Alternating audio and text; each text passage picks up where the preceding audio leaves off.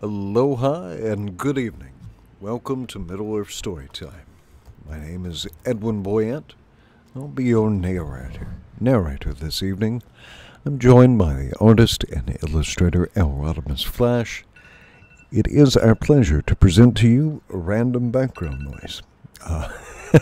It is our pleasure to present to you Mossflower, A Tale of Redwall by Brian Jacques. Let me say hello to the live audience. Let's see. Make sure I'm in live chat. Okay, it looks like George Thaddeus was the first to log in. George Thaddeus. What would be a good title? What would be a good title? George Thaddeus, Scourge of the Seas, Scourge of the Seas, Terror of the Seas, long may he reign. We ended the chapter, of course, with a little nautical battle of sorts, a little boat boarding by our fellowship, as Bor the Fighter made his tragic stand on the shores of Salamandstron. George, good to see you. And George says, Rip Feldo, Rip Hilgors, lived as free beast, died as warriors. Amy Lester in the chat says, you live on in the hearts of all Redwall, brave fallen heroes. All right. With that said, we are, of course, reading Mossflower, A Tale of Redwall by Brian Jacques. If you do come in later, please say hello, or if you're watching this as a replay later on, please do leave us a comment. We'd love to hear from the audience.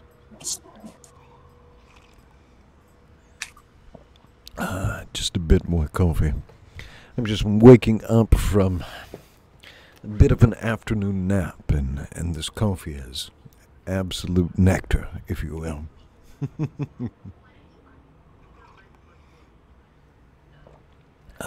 Excellent. All right, we are reading Mossflower, Tale of Redwall by Brian Jacques. We resume in chapter 42. Dawn brushed pale streaks of pink and gold through the gray mist on the calm sea waters. Rasping sounds from a file could be heard on deck from the oar banks below. Gumph was freeing the slaves. Martin and Denny assisted the pathetic creatures onto the deck. Some of them had not seen daylight in seasons. They were a mixed bunch. Ragged shrews and emaciated mice, together with some bedraggled hedgehogs and the odd gaunt squirrel. How could any creature treat another in this cruel manner? Martin wondered. It made his blood boil as he tended them. Denny was doling out food from Bloodwake's well-stocked pantries. Get some victuals, Downy.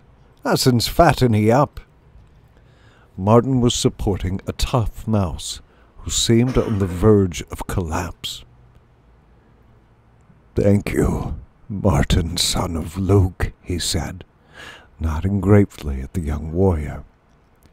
Martin's paws gave way. He sank to the deck of Bloodwake, taking his burden with him. They sat staring at each other. Martin could only find one word to say. Timballisto. Tears ran freely down the mouse's whisker. Martin, my friend. A shrew who sat gnawing at a ship's biscuit came and sat by them. Martin, a young warrior mouse, eh? Timballisto here was always talking about you. Timballisto threw a paw about his friend's shoulder. How did you know I was aboard this floating rat trap? Martin hugged him. I didn't, you old war dog. I thought you'd gone to the gates of Dark Forest long ago, fighting enemies off outside our caves in the Northlands. As they sat talking, Log-a-Log came from Ripfang's cabin aft. He was studying some sailcloth charts. Immediately, a great shout went up from the shrews who had been free. Log-a-Log! Chief! It's us! The old gang from the village! preoccupied with something he had discovered among the maps. The shrew chief waved distractedly to them. "Ha! Hello, you lot. Well, eat up and get fit again. Boss is back now. Told you I'd rescue you, didn't I?" Gump heaved himself up from the galley banks below. "Whoo, matey. You could do with a good scrub down there. Hey, log, found some booty." The shrew spread charts upon the deck. "Look, it's all here. The way home." Martin could make little of the charts. "Show me." "Righto. It's simple, really. See here, that's Salamandastron," Log explained. "Keep the setting sun to your left, and follow the coastline until we sight a river flowing into the sea from the right. It's the River Moss, see? Flowing from east to west." Denny's digging paw tapped the canvas. Well, I never did. Stand on my tunnel. It be our river, it flows through Mossflower. Look it, there be woodlands marking up over yon. Brr, ye ratbag knowed it all." Log pinned the canvas down against a breeze that was springing up. "I'll say he did. That's how he came to capture my tribe. There's our village marked on the northeast fringes of Mossflower. Bank snout. Shin up the mast and keep your eyes busy for the river flowing in from landward. Gumph, take the tiller and hold it seaward a point to bring us closer into shores. Shrews, break out all sail so we catch this good breeze." Under the eyes of the summer sun, Bloodwake scudded across the foaming whitecaps like a great seabird. Timballisto leaned over the deck rail with Martin. "I wish I had the chance to meet Bor the fighter," Timballisto sighed. "He sounds like a great warrior from what you say. What a pity he won't be coming back to save Mossflower." Martin drew his sword. "It's my duty to save Mossflower. I swore it to Bor, and I intend keeping that oath." Timballisto watched him as he held forth the beautiful blade. "Oh, you will, Martin. You will." A hedgehog poked his head around the door of the forward cabins. "Ahoy! There's a full armory here, lads. Swords, spears, knives, everything an army could wish for." "Girt loads of victuals, too," Denny chuckled. "I tell ye, Gonfin, little boats make I sick. But this'n's a nice big shipper. I'll call her Wood Ship. That'd be a fine name." Gump watched the forepeak responding to the tiller. "Wood Ship it is then, Den.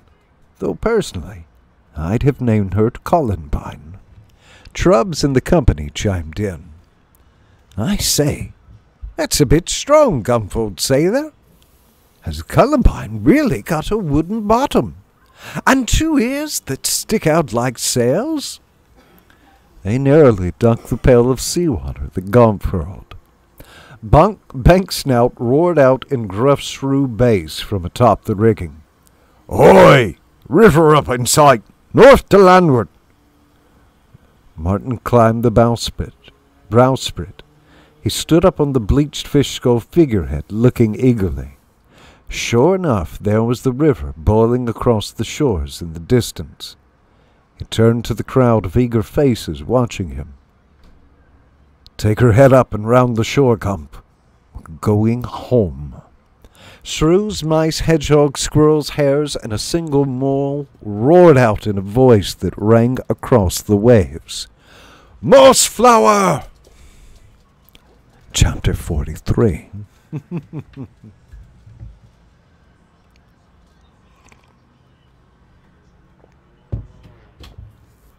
Sitting on his high spruce perch, Chapter 43. Aguilar was awake.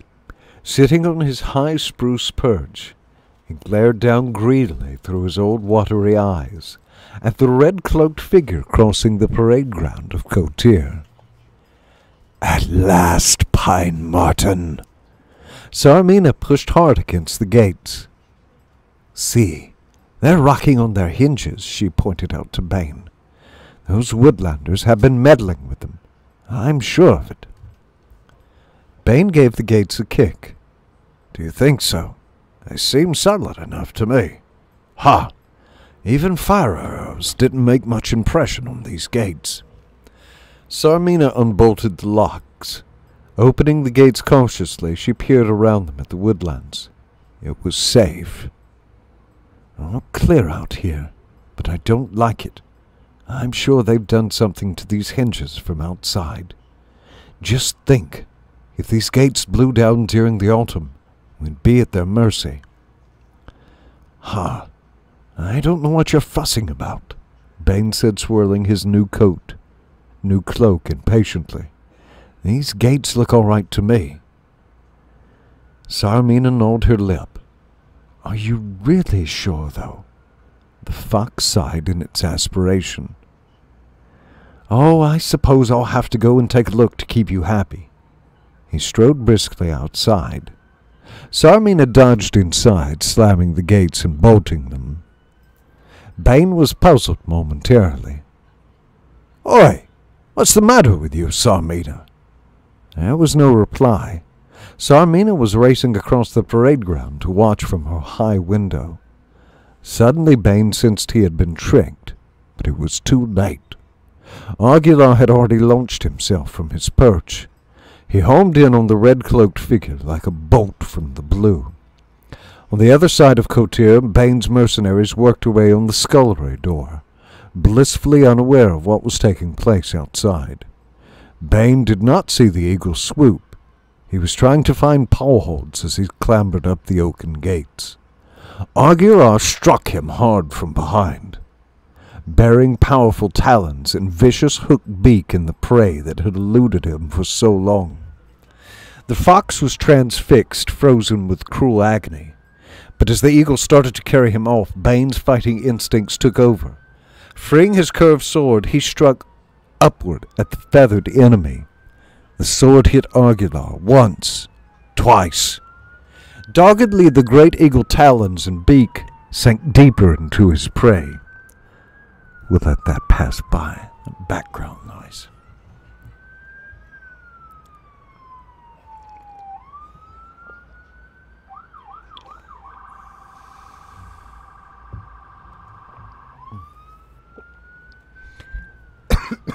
Pardon me. And hello, Melissa Lester. I see you in chat. We're just waiting for some of that background noise to fade away. Doggedly, the great eagle sank talons and beak deeper into his prey, beating the air with his massive wing spread as he did. Both hunter and quarry rose skyward. Sarmina at her window danced up and down in fiendish glee. Attracted by the screams, the occupants of Cotir looked up. Bane slashed wildly with his sword. Aguilar stabbed madly with his beak.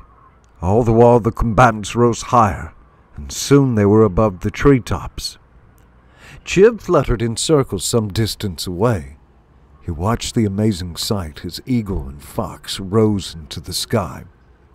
Far above Mossflower, Aguilar won the battle.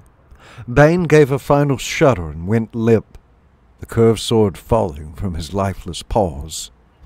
The ancient eagle felt cheated. This was no pine marten. It was a fox.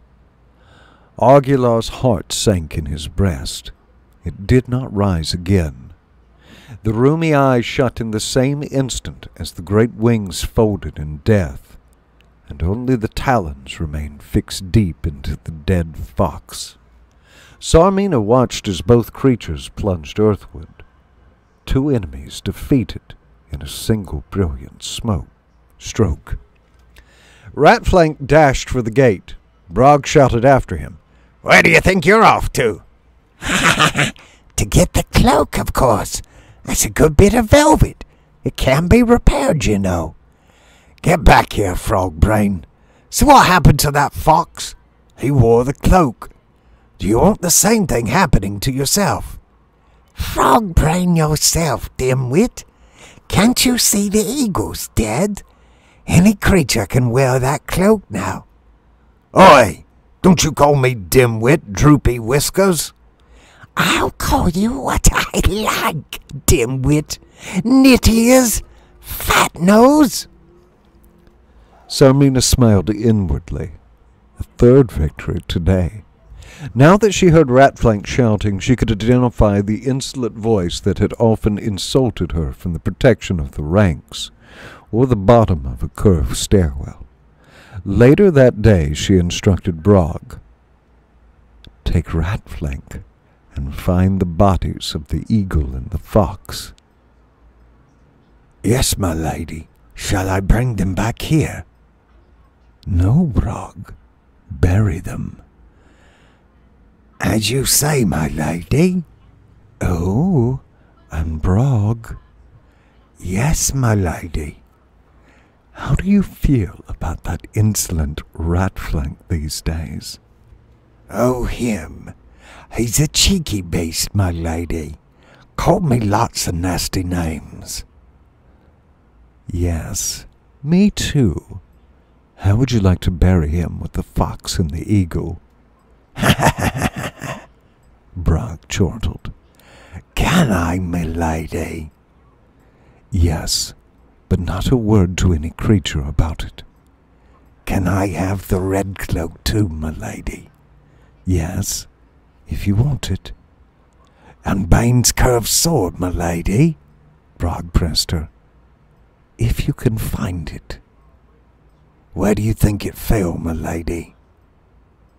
Sarmina turned her eyes upwards as if seeking patience.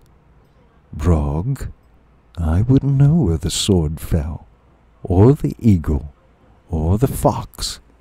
Just get out of my sight, and don't bother me with the details. But what about? Yes, my lady. Earthclaw was first to reach the underground foundations of Kotor. Turning steadily, he made his way along the underground wall until he met up with Billum. Together they continued until they linked up with Soyflower, who was waiting for them. "Brr, day to 'ee, Mose," he greeted them. "4 Mo and Old Dinny be along with 2 soon. Us'uns can break through rock then." Lady Amber had sunk the floodgates at the other end of the tunnels. They were to be lifted by rope hoist attached to rock counterweights over high branches. Skipper and his crew had dug fresh tunnels from the river, sloping down to meet the floodgates which separated them from the main tunnels. All the workings had been shorn up with stone and timber. 4 Mo supervised the removal of rocks from the foundations of Kotor. The moles pried away the soft, damp stones with bars and chisels, until they felt cold, fetid air on their snouts. "Brr, this dirty old place needn't a girt barth. Shortly before nightfall, the moles climbed out of the tunnel workings, back in Mossflower, where the woodlanders and quorum leaders had assembled. Bella rolled 3 large rocks of the holes from which the moles had emerged. Others moved in to pack the bung rocks firmly in with wood and soil. Now everything was ready. Between the lower depths of Kotor and the distant river and Mossflower woods, all that stood was 3 timber sluice gates. Lady Amber laid her tail flat on the lower branches of a sycamore. The woodlanders held their breath. Skipper nodded to Formal. Formal nodded to Bella, and Bella nodded to Amber. The squirrel's tail rose like a starter's flag. There was a creaking of rope pulleys as squirrels launched the rocks from the high trees, riding down to earth on them. Holding to the ropes, the counterweights traveled fast, humming across the heavily beeswax branches.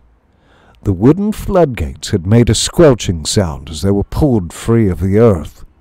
Then water began rippling through into the tunnels. The flooding of Kotor had begun. It brings us to chapter 44. Why don't we have an intermission here, and then we will continue. Let's see. Bum bum bum bum bum bum bum bum bum. Huh. Interesting. Let's see. New playlist. Christmas. Can I make a Christmas playlist? That'd be cool. That'd be coolio. Okay. Alright. One item added to. Okay. Add files. Add files to play queue. Okay. Well, is it working? Maybe.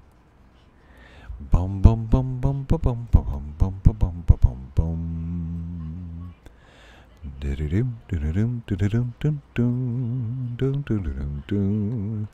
I'm finding Christmas music for you. Bum bum bum bum bum bum bum bum bum bum bum. Let's see if that worked.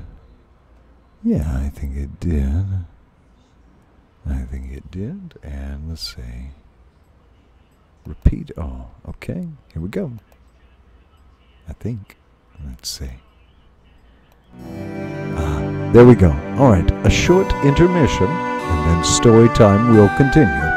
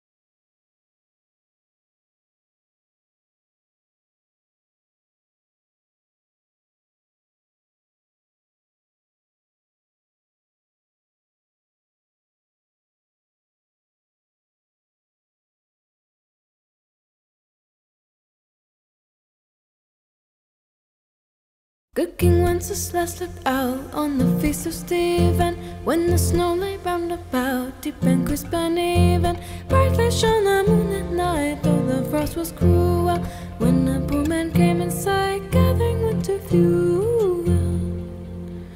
Hither, patient, stand by me, if thou snow is telling. Yonder peasant who is he, where and what is dwelling? Sorry leaves their goodly cans underneath the mountain, right against the forest fence, by St. Agnes' fountain.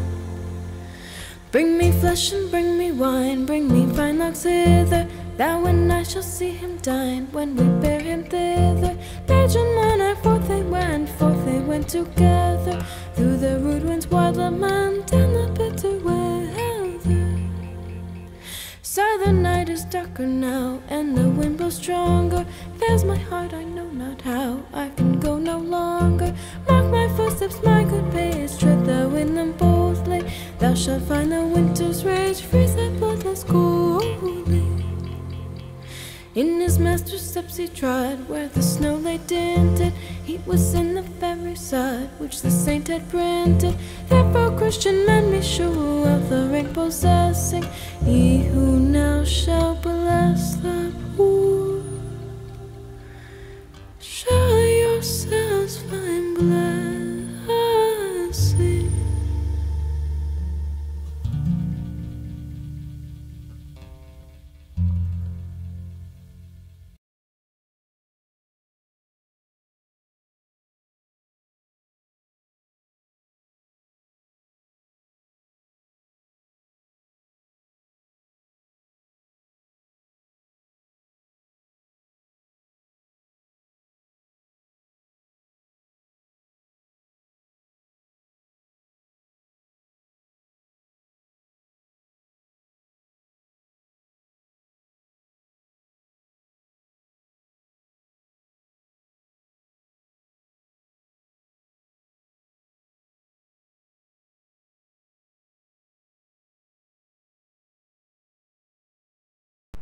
And what about now?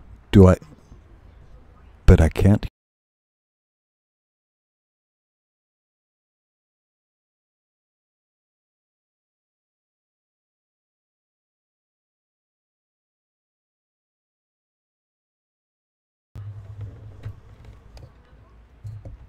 Boom, boom, boom. All right, I'll just make certain that I can be heard before I get into anything of substance. Okay, here's sound. Yeah. So Good King Wenceslas is one of my favorite.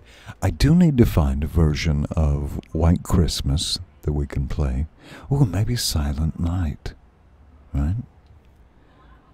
Silent Night. That is absolutely one of my favorites too.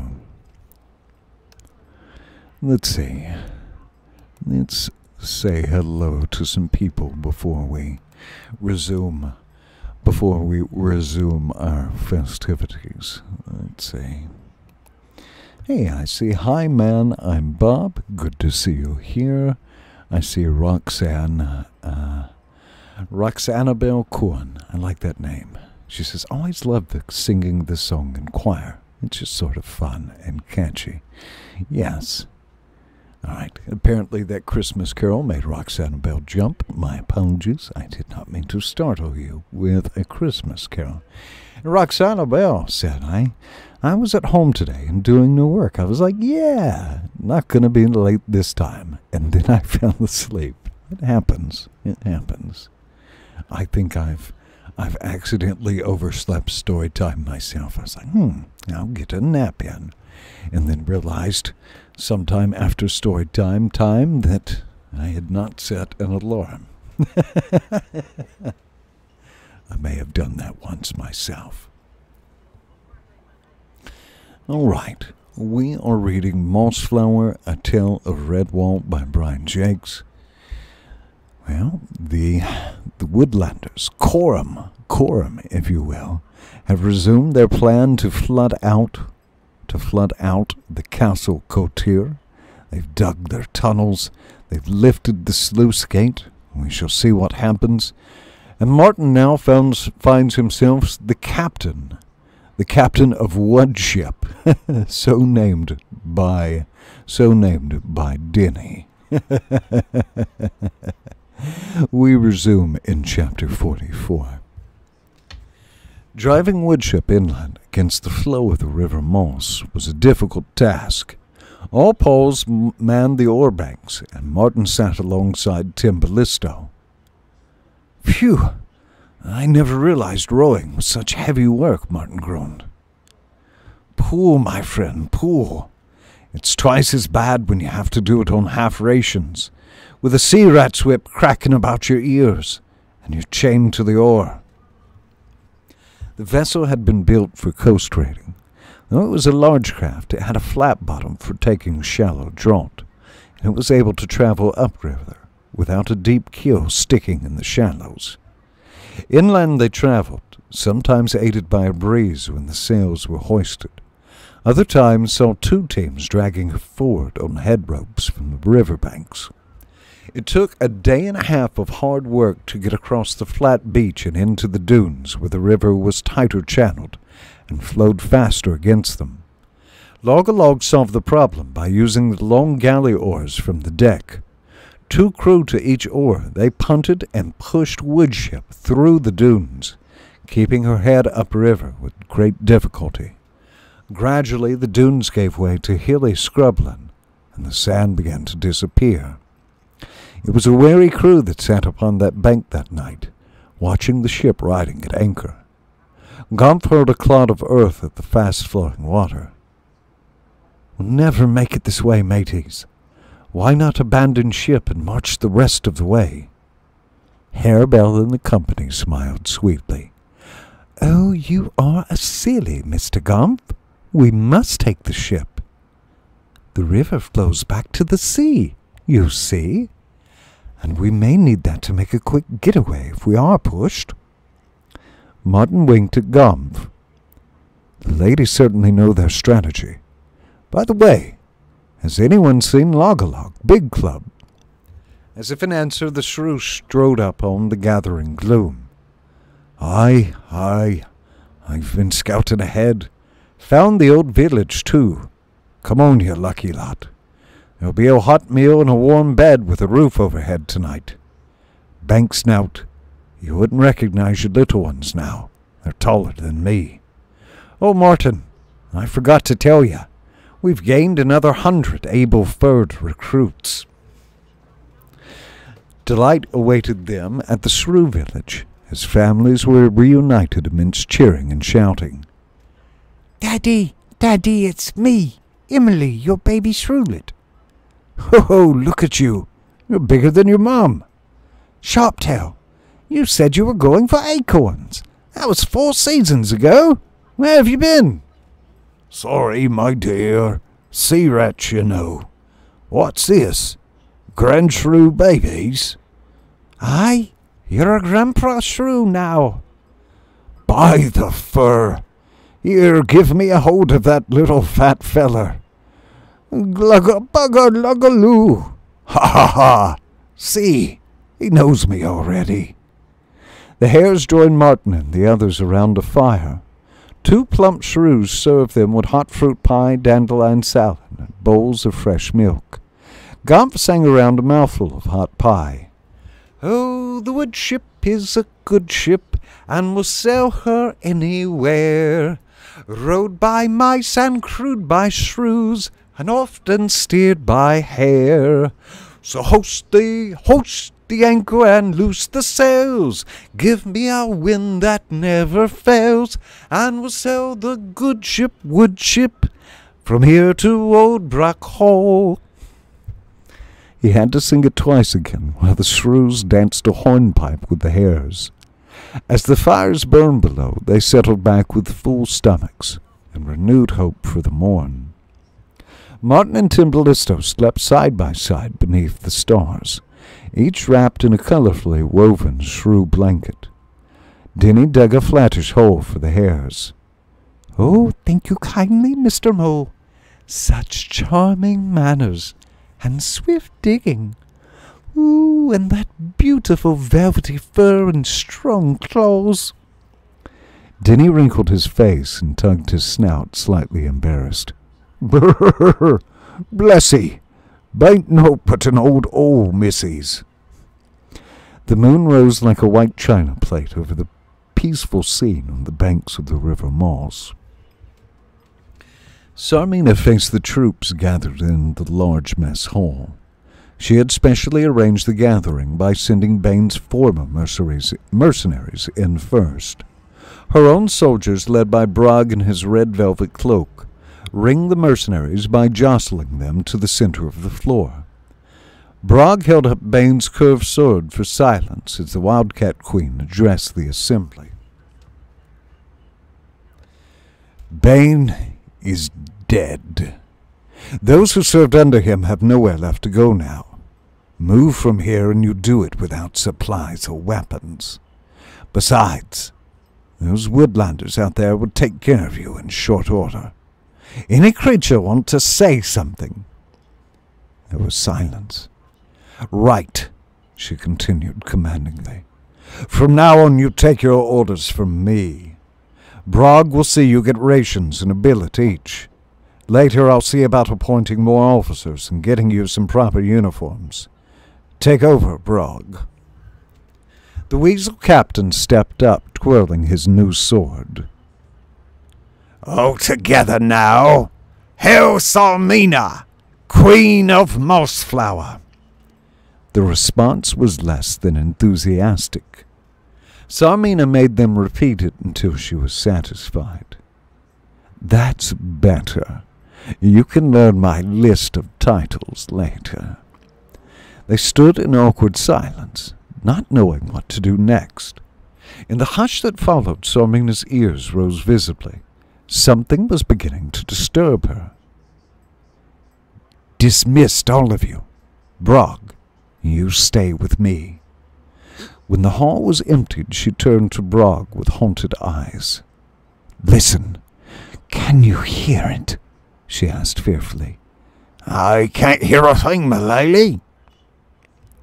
Listen, it's water, flowing, dripping, spilling somewhere. Brog gave a careful ear. Suddenly he brightened up. Ah, yes, I can hear it now, my lady. You're right. There is water about somewhere. Damp, do you think? The sound of water produced so distressing an effect upon Sarmina that she forgot to chide Brog. She cowered in a corner, paws covering her ears to shut out the dreaded noise. Flowing water, seeping water, creeping water, dark, icy, swirling water. Brog, quick! Get as many troops together as you can, she ordered desperately. Find out where that water is coming from, and stop it! Stop it! Brog saw the terror on his queen's face and fled the room. The whole of the garrison searched high and low, but not too low. Nobody, including Brog, was overkeen to venture beneath the sails. Down there it was dark and cold. Down there was the lake where Gloomer used to be kept, and goodness knows what else. That night, as Sarmina sat huddled in her chamber, dripping water echoed in her imagination, never letting up. When the fear of water was upon her, the daughter of Verdoga was no longer Queen of Mossflower, Lady of the Thousand Eyes, or ruler of Couture.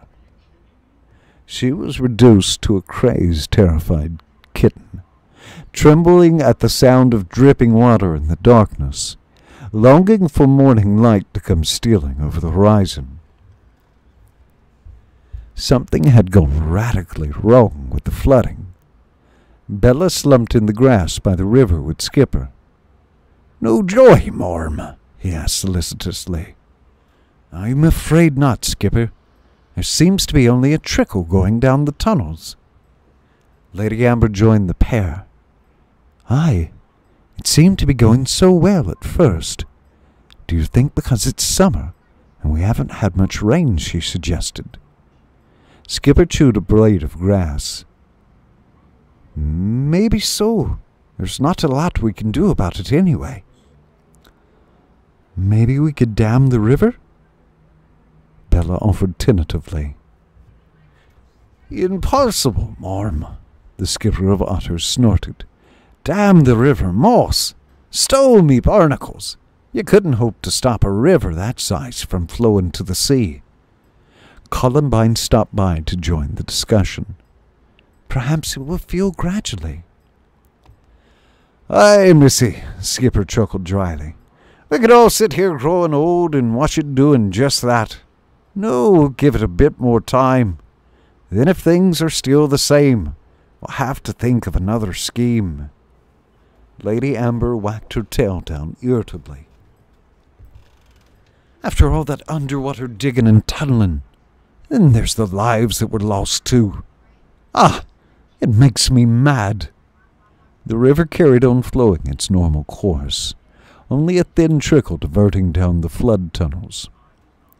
It was the evening of the following day.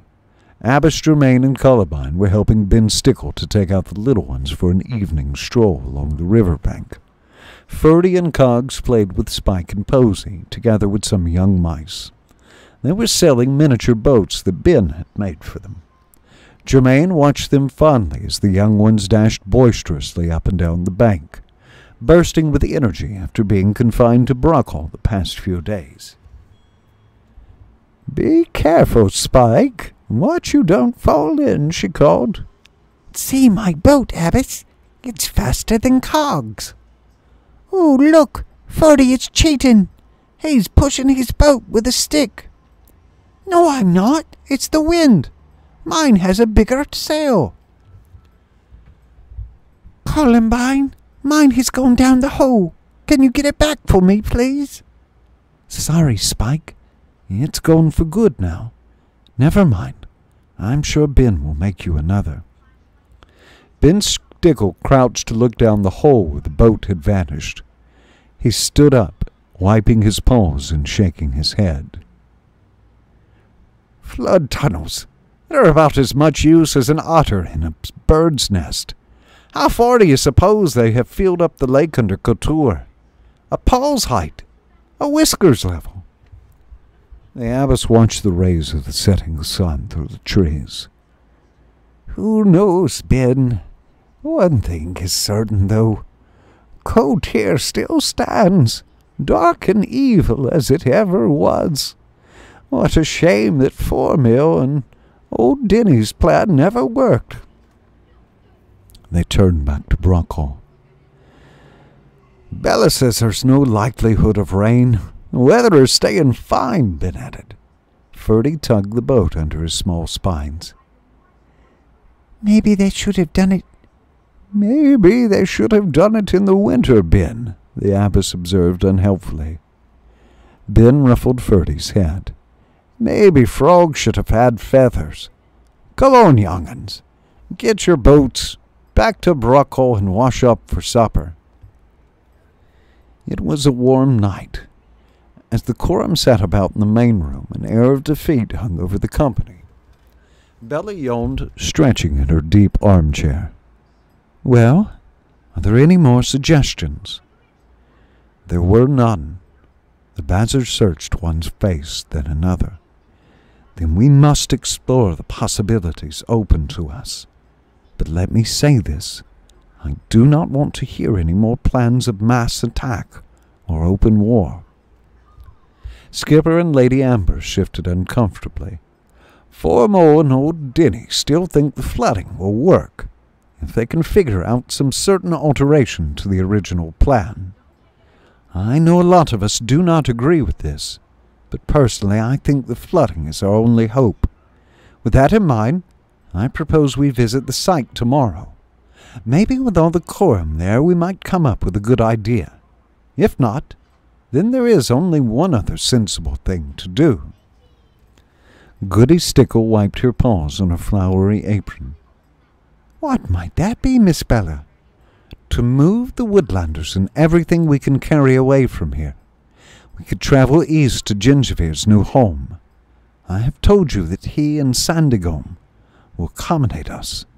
We could find a welcome there, far away from Couture. Skipper jumped up, unhappiness written on his tough features. "But that'd mean the cat has won!" Cries of support rang out for the otter leader. "Yes!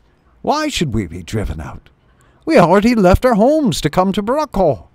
It wouldn't be the same in a strange place. I was born round here. I'm not moving." Abbess Germain banged a wooden bowl upon the table to restore order, but it broke in two. "Silence, friends, please. Let Bella speak," she shouted above the din. Bella picked up the two halves of the bowl and smiled ruefully at Germain. "Thank you, Abbess. Friends, there is more to my plan than first meets the eye. If we were to make this move I am speaking of, then think of its effect upon Kotor. Sarmina would not have won. She would not have chased us through the woods. We would have left of our own free will. Now what would it accomplish? Imagine for a moment if we stayed in the east until next summer or even spring. All the time we were gone, the water would continue to run down the flood tunnels. In autumn there is more rain and the wind drives the river faster. Winter would see the current run under the ice, and on warm days the snow would feed the river and swell it. Finally, when the thaw arrived in spring, the river waters would flood mighty and unchecked, and then we would truly see the lake arise beneath Kotir. One other thing. Between now and next spring, my father, Bor the Fighter, may arrive. He alone can face Sarmina and defeat her. That is all. I have spoken my piece."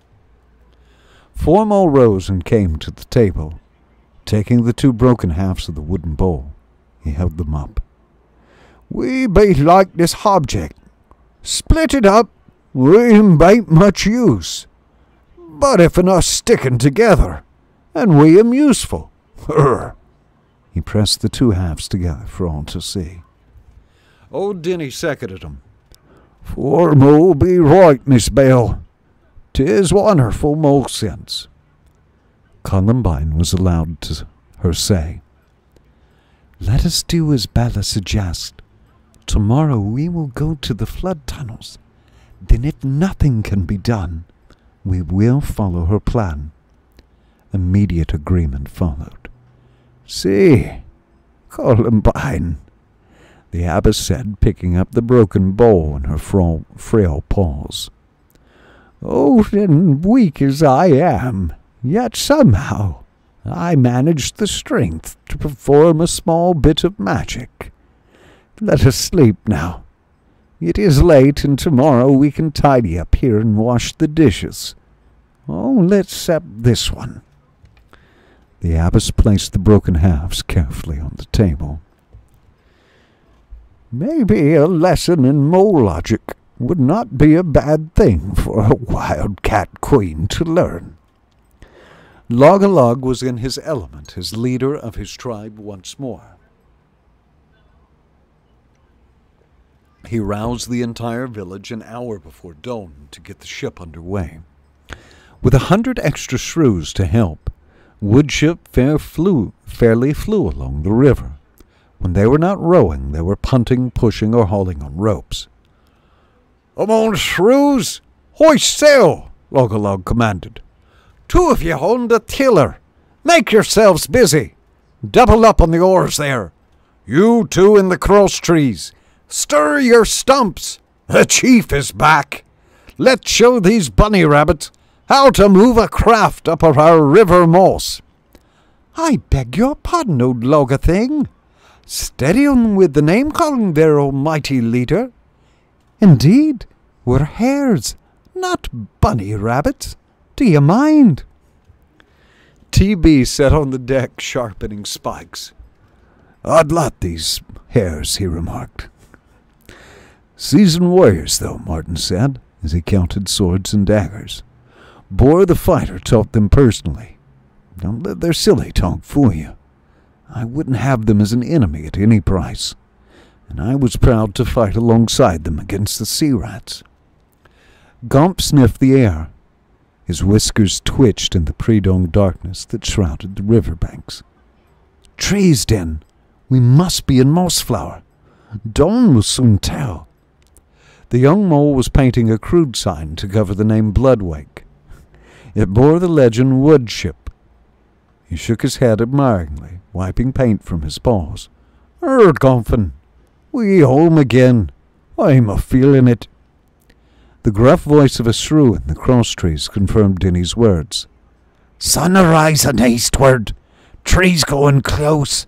We're in the forest. Keep her straight ahead, shouted Logolog, standing out forward. Throw those sails in before they snag on the branches. Lively there! Martin joined him at the prow. At this rate, we should make Camp Willow around midday. I never noticed us navigating that ford that crosses the path. Logolog panted the rail.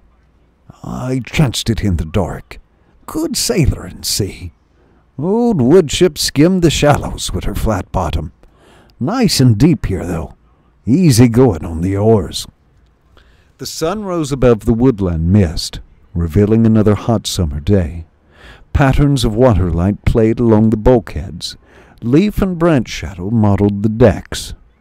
The oars pulled strong against the deep, slow current as the big ship nosed its course further into the depths of Mossflower. That brings us to chapter 45, which I believe we will save for Friday. Let me see how long it is. Yeah, I think that would push us out a little bit too long. The Fall of Argular and Bane.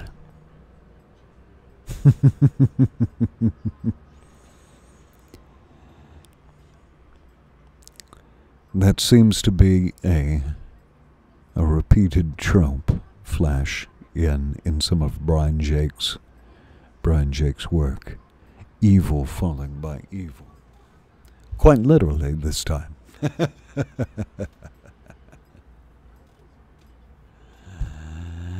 Hey, there is Mara. She made it in. There is Mara. She made it in.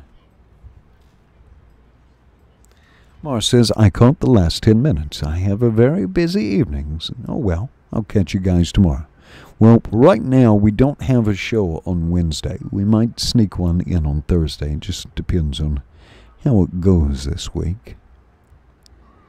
We'll see how it goes, but we'll definitely have a show on Friday. Oh, that came out quite well, Flash. Very nice. Very, very nice. The Fall of Argular. Ah, oh no, oh no! One of the slaves freed. Why, he's all fur and sinew, not a bit of fat on that poor mouse. Well, that's what you get for rowing at half rations, under the lash of the sea rats. All right, by the way, if you've enjoyed this artwork, our artist again is Elrodimus Flash. And if you'd like to own any of his artwork, you can purchase the original artwork. You can purchase a print of any of his artwork for only $25 shipped in the United States. And you can commission him for custom work. Maybe you have an idea of a scene, a character, or something, and you would like to see it rendered in Flash's wonderful style. Well, get a hold of him on Twitter at HillrodDeluxe, or you can reach him in our Discord server. And Flash is very good at getting back to people promptly. And our Discord server is a pretty decent place, I must say. We have quite a few talented people among our members. With that said, it is a pleasure to be able to perform and entertain for you. Hopefully you're all having a lovely night. And we hope to see you back on, let's see, Amy Lester said done. Let me find out what done is.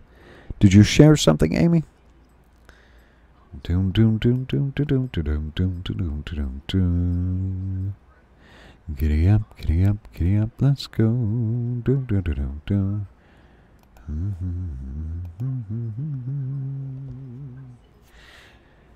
Okay, I didn't see anything.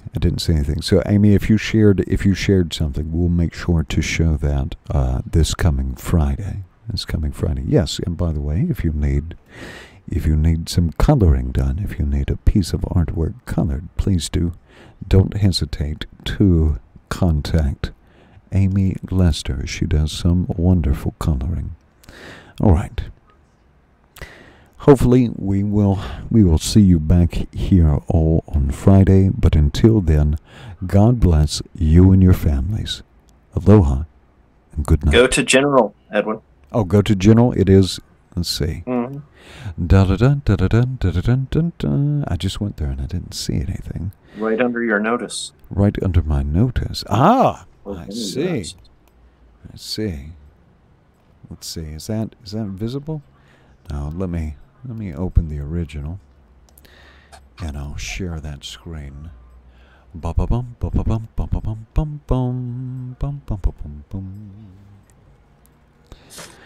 Are you a Silent Night guy, or are you a White Christmas guy, Flash?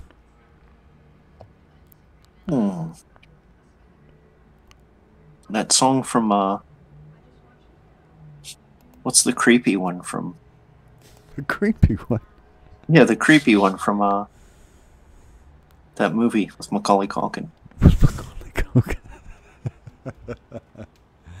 Home Alone. What's the creepy one from Home Alone? What's the creepy one? Somebody tell us in the chat what song he might. Is that Ave Maria, maybe? Uh-uh. I don't think I've ever heard Ave Maria referred to as creepy, but I'm trying to think what else it could be. Let's see.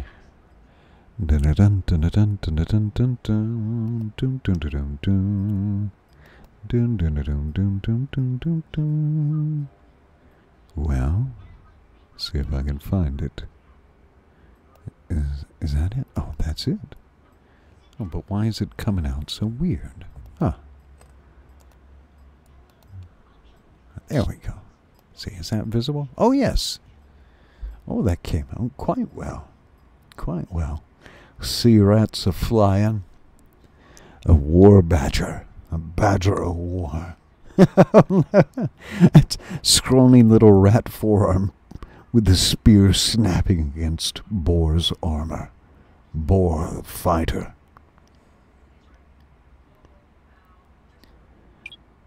And it looks like Flash, did you draw Boar just crushing a sea rat's skull? Yeah, he's palming a guy's head. Yeah. Like a basketball. And the arm coming up Yeah. in the foreground is the other half of the arm of the striped shirt falling down. Like if you embiggen the picture from the original, it's his arm.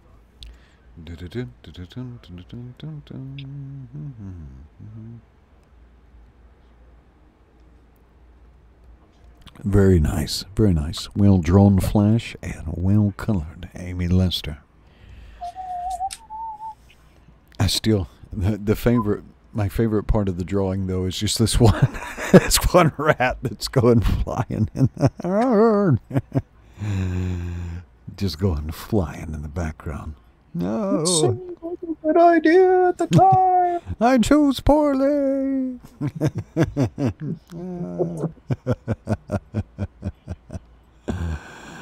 Oh, that's good stuff. Very nicely done. Very nicely done, Amy. All right. Roxanne Kuhn says, I think it's an original score made for Home Alone. No idea what the name is. We'll have to find out before the next program. All right. Thank you all for spending a part of your evening with Flash and myself. It is a privilege to be able to perform for you. And again, may God bless and keep you and your families until we meet again. Good night.